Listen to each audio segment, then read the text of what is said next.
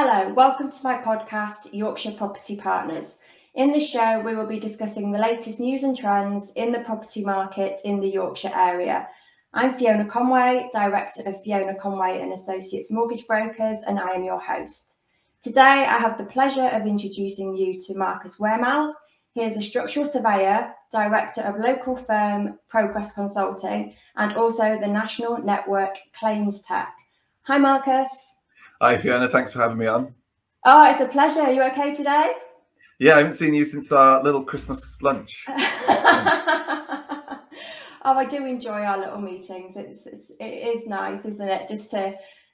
Just have a chat with other people in the industry, really, and have a little glass of wine. Yeah, one or two.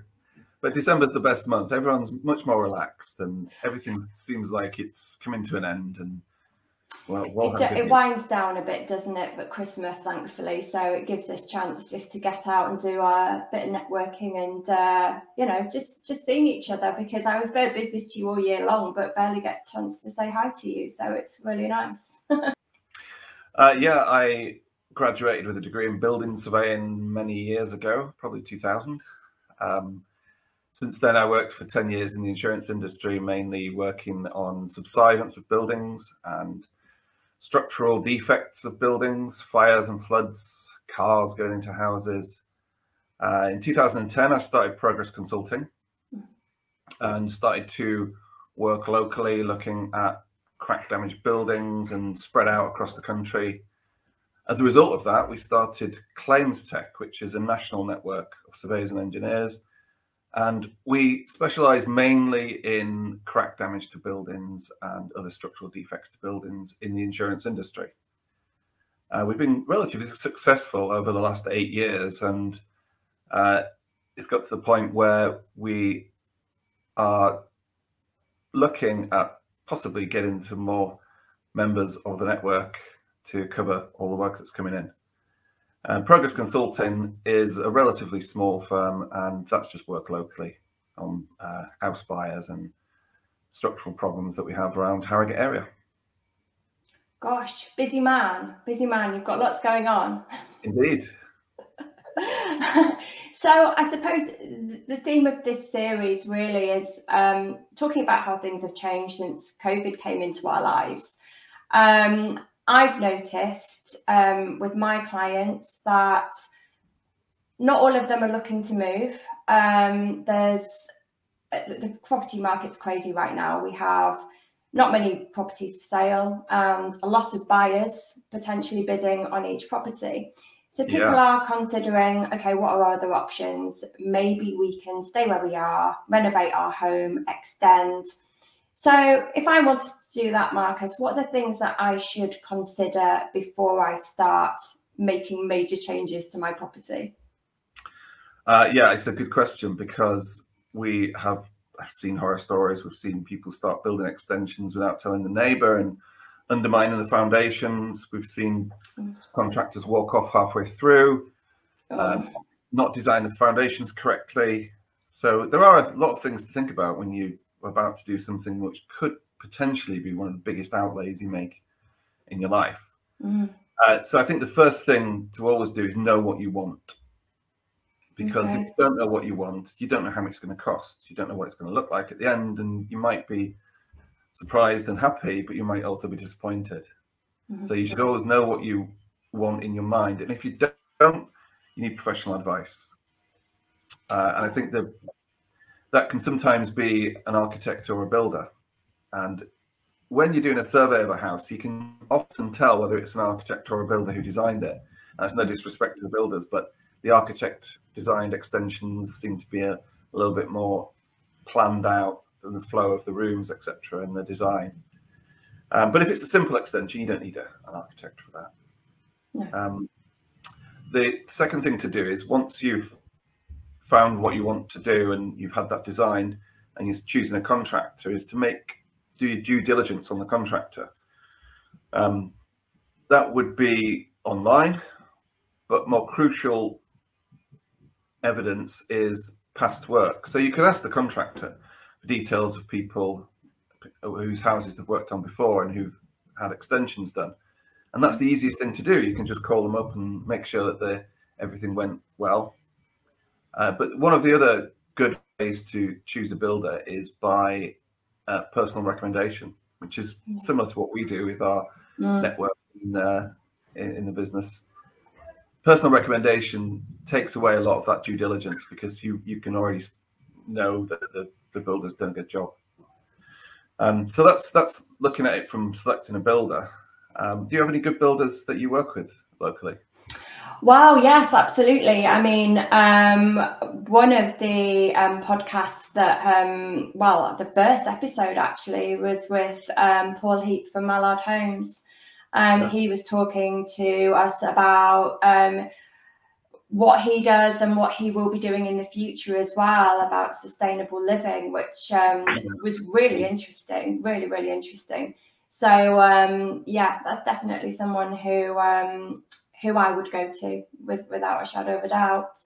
Yeah, so, I think that energy efficiency in houses is at the forefront of all our minds because of the rise in gas prices. And if there was a simple way of improving all the housing stock, we'd be doing it. But I think people have got to really concentrate on making sure loft insulation's in place, double glazing perhaps, good boiler, draft excluders, that kind of thing. If you've got cavity walls, make sure they've got cavity wall insulation. But there's no easy way of reducing that energy bill, unfortunately. No, I think that's the problem, isn't it? And, you know, not only are energy prices rising, but we are at home more. So it's costing us more anyway, you know, to pay for these bills. So it's definitely something that people do have in their minds, and lenders have in their mind as well. You know, some lenders are offering cash back and slightly preferential rates for green homes, so you know, that meet a certain energy efficiency rating. So I think it's something that everybody's looking at right now. So pretty popular. On the building side, the other thing to do once you've picked your contractor is to consider employing a project manager or contract administrator. Especially if it's a larger project, because a lot of extensions don't have a contract, and you kind of at risk there of losing money or something going wrong or delays happening.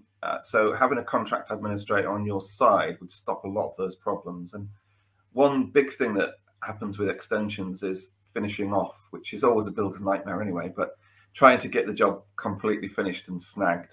And that's where your contract administration comes in, because you can retain payments and make sure that work's fully done, and also keep money back for a year, so the latent defects are looked after. So if you can, a project manager or contract administrator would be ideal for medium to large extensions. That's good advice. Thank you very much. So what if I do decide to move home then, and I've got lots of viewings booked in, lots of properties to go and see? Won't be in this market. Hypothetically. What should I be looking for externally and internally when I'm going to view a property? Are there any things that I should be looking for and thinking, I need to get that checked? Yeah, definitely. Although I wouldn't mention that to the estate agent, particularly in the current market, because you'll be on the bottom of their list if you start. So if you're viewing it with an estate agent, never say anything, just nod. And, put that to the end of the pile. But if you're looking at a house, the first thing I would be looking for is the roof line. So pitched roof with a gable or hip end, to make sure that you can see. And the eye is a really good tool to check on whether something's level or not. And the type of roof it is. We've got a lot of old slate roofs in Harrogate that probably reached the end of the life. And that, depending on the size of the house, could cost you thousands to replace. So the roof inside and out would be the first port of call. I think then you're looking at walls, whether you can see cracks in the walls, and can you see any distortions, any bulges.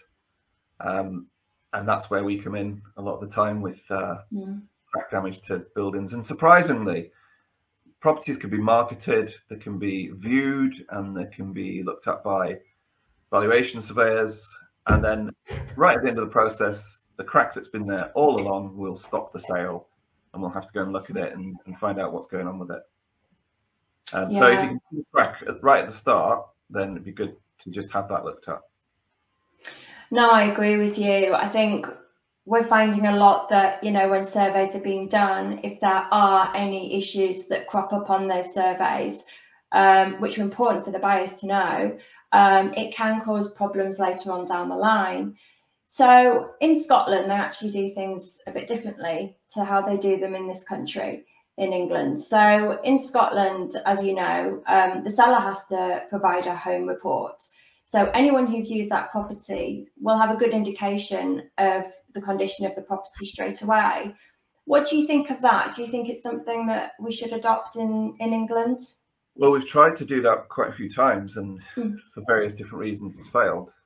I think there's a trust issue with spending the biggest spend that you're going to do in your entire life, which is a house, and basing it on someone else's information that you haven't employed. And I think there's a slight issue there in our psyche in this country that we don't really like to do that. Even on new build houses, we occasionally get asked to do full surveys, even though the house has literally just been built. And of course, it'll have snags, but it won't really have any structural problems unless the builder's done something drastically wrong. Yeah. So there's a trust issue there. And also, if the seller did construct a survey and they found lots of problems in the house that they wanted to rectify prior to putting it onto the market, would they then pay the surveyor to come back out, have a look and alter the report? If the sale takes a year, will we come out and do another report? It would need to be clarified, but I think in general terms, it's probably a good idea. Yeah, so a good idea, but there are some areas that really do need discussing before we adopt something like that in England. Yeah, there was the whole industry tried to form, I think it was about 10 years ago, it might even be longer, called a home survey pack. Do you remember? Yes, I do. Yes. Yeah, and I don't know how much the government spent on promoting that and getting all the infrastructure in place, but at the end of the day, it didn't happen. So, you know, for us to change the way that we buy and sell houses would take a lot, and I don't think we've got the energy in the country to or the impetus to do that sort of sea change.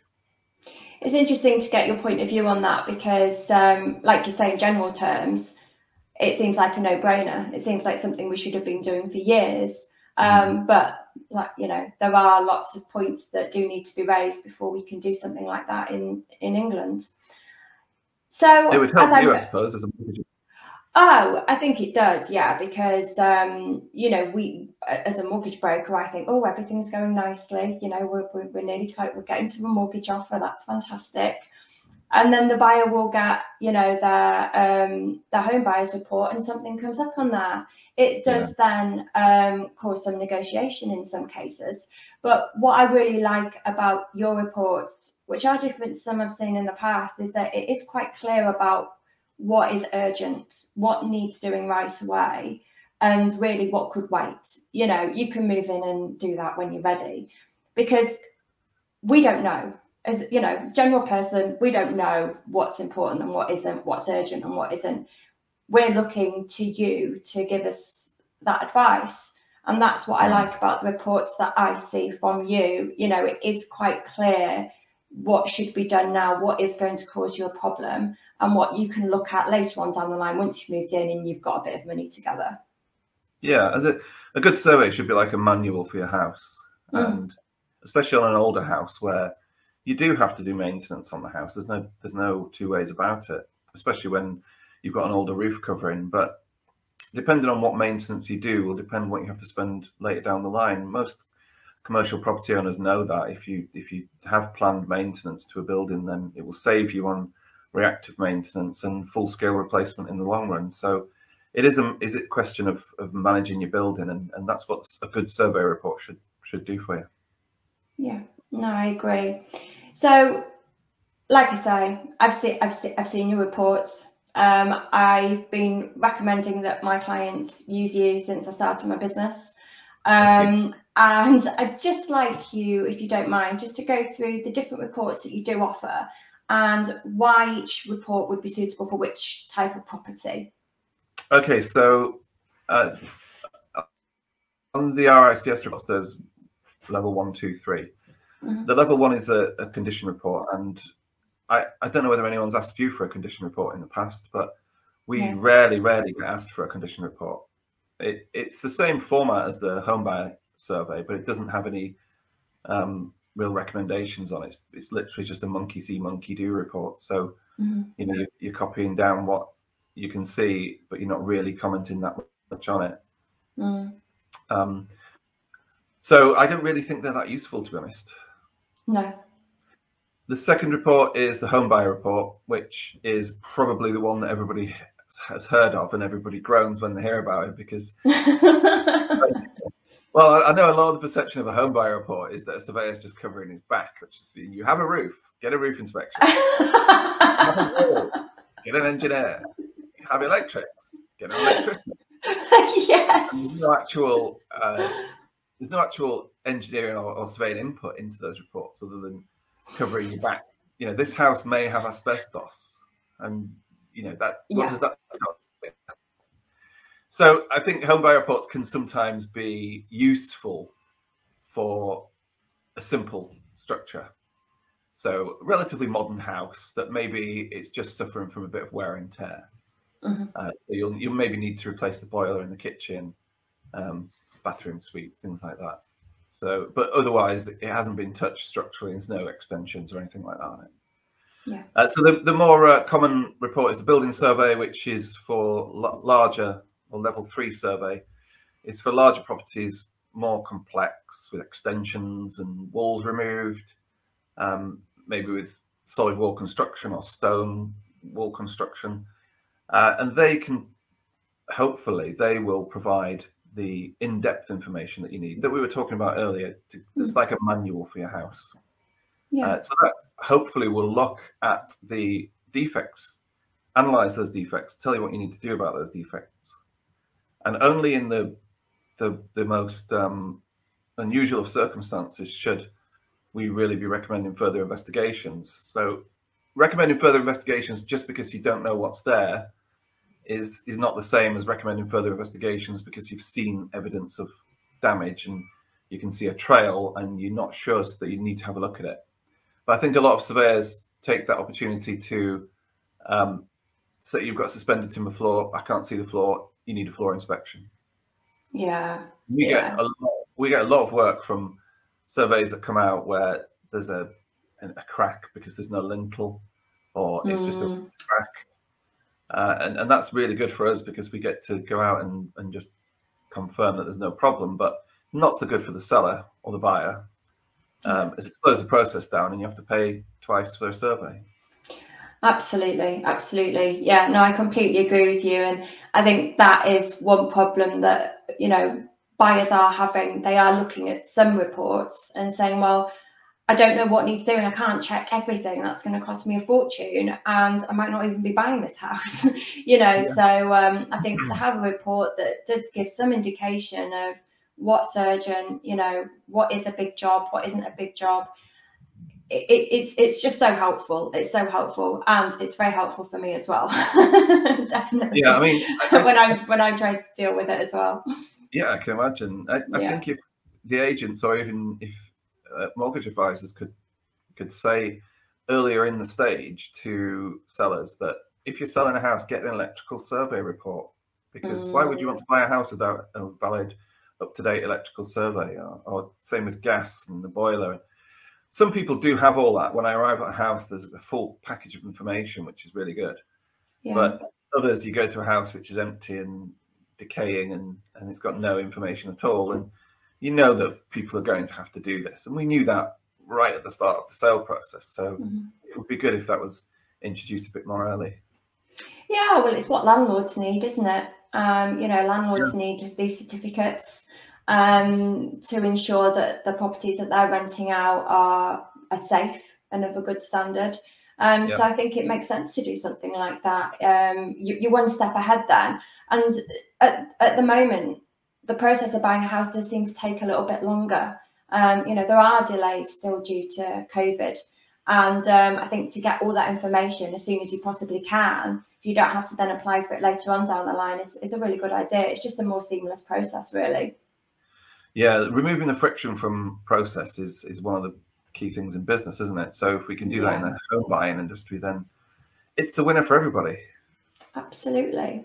The fourth way I do is the one that's for people who are maybe in the property industry, or they're buying a house that needs to be refurbished. They know it needs to be refurbished. Which is called the headline report, where we just look at the big ticket items. So we wouldn't look at the kitchen and say you need a new kitchen. We wouldn't open windows. We'd presume that the buyer is savvy enough to have opened the doors and windows and check the kitchen and the bathroom, and presumably they're going to either keep them or remove them. The headline report is more to look at the structure of the building. So we look at the roof, covering the roof structure, the walls, damp. You know, when you go inside a house which has got damp, you can taste it before you can smell it or see it. And then you've got damp to confirm it. But most of the time you can see there's damp for a reason. It's not because the property wasn't built without a damp-proof course, because they've been there for 100 years without a damp-proof course. Yeah. So there's usually a secondary cause at play. So we look damp's quite a scary word, isn't it? You know, people say, "Oh, the house has got damp," and it seems like it could be a huge issue, but in some cases, it's not as big an issue as people think. Yeah, I mean, sometimes with buildings, there can be a raised ground level or leaking drain pipe, or render is causing a thermal bridge across the damp-proof course. So there's usually a cause, and with older buildings, it seems to be that the lime mortar has been removed between the bricks or the stones and replaced with sand cement, which is preventing the moisture in the wall from evaporating through the pointing, and that can cause internal damp as well. So yeah, there are other reasons for it, rather than just saying, you've got rising damp, you need to take off all your plaster or put a damp. Yeah. So then we look at the floors and make sure they're all level. You've got good ventilation beneath the suspended timber floor, and then look for any other defects in the house that are relevant to the structure. So a headline report is based around a house which is going to be fully refurbished, or already has been refurbished. You just want to double check the main structure. No, that's really interesting, because I think, like you said, home buyers report is probably the most popular one. People have heard of like a full building survey, but the other types I don't think are popular, and it's not something that people would consider. So it's really interesting just to have an overview of, you know, what you can offer clients. I think the best thing to do is speak to the surveyor and see what they think about the house. We always do a desktop on every house, so we know what it looks like. We know where it is, what the ground conditions should be in that area, what trees are around that area, how many extensions there are, whether there's radon gas. So we already know that information before we even go to the house. So it's often easy to speak to the surveyor and say, what do you think? Which report should we get? I didn't know you did all that information before, or that research before you went out. That's good to know. Yeah. Well, you need to know what you're looking at, because sometimes you might have a hidden valley, for example, and we've got drones that can go up and take some pictures up on the high level so that we can see if there's any defects up there. Fantastic. That's technology at the forefront, isn't it? Yeah, it sometimes feels like Batman with all the gadgets I've got to try and do a survey. Well, it sounds very technical. I'll stick to mortgages. I'll leave you to be the expert in surveying, I think. We also do a specific defect report, which usually comes when someone approaches us directly about an issue with a house, or it comes off the back of one of those surveys, a home buyer report or a building survey, where the surveyor who's been is a bit unsure about what the cause of damage is. So in that case, it's such as cracking. Cracking is probably the big one. Damp probably second. Asbestos maybe third.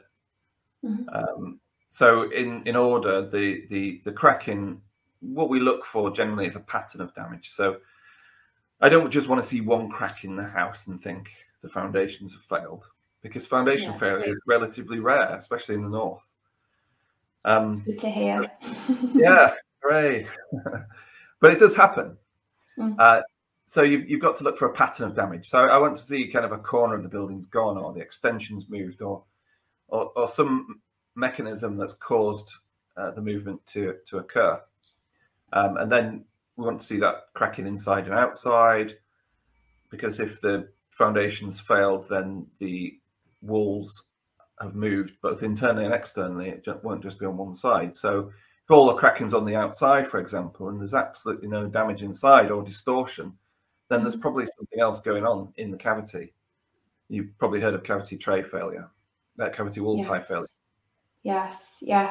Seen a few of those. Have to get specialist reports for those then. Yeah, exactly, because that's a different type of cracking, more horizontal. Right. You get cracking at high level, which would indicate maybe that some roof spreads occurred. Has the roof structure been altered, or is there a lack of lateral restraint there? So the specific defect report would look at that crack damaged area and give an overview. I think if you do have a crack in your house and you want to sell it, the first port of call should be your insurance company, because that's free. They'll send someone out to have a look at it and say either yes or no. Presumably it'll be no. They might not help you with what it actually is or what's caused it, but they might just say it's just not subsidence and move on. So the damp we touched on earlier, where higher damp readings in an old house are pretty much expected unless it's been fully gutted and all the plaster's been taken off the walls and it's been had some sort of slurry mix or a membrane put onto the walls to stop that damp. So in general, if you see damp in a building, there's usually a reason for that other than the nature of its construction. So you have to track that back and try and trace what's going on in the building. And there can be quite a lot of causes with that, as you can imagine. No, I can imagine. And, like we said earlier, it's not always extremely serious. There is sometimes quite an easy fix for it.